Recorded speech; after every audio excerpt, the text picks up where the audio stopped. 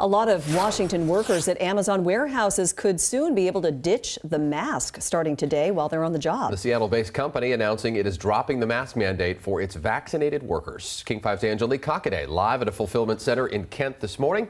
Angelique, Washington and King County still have their own mask policies. Does that impact this announcement at all?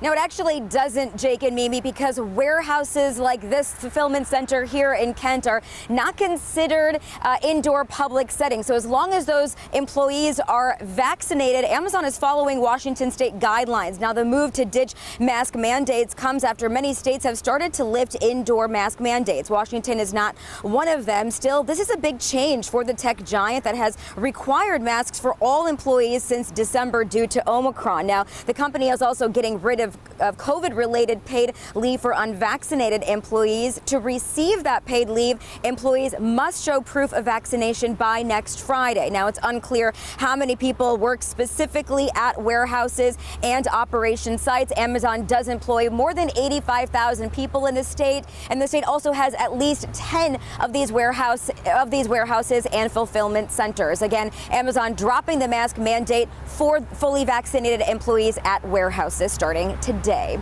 For now, reporting live in Kent, Angelique Cockaday, King 5 News.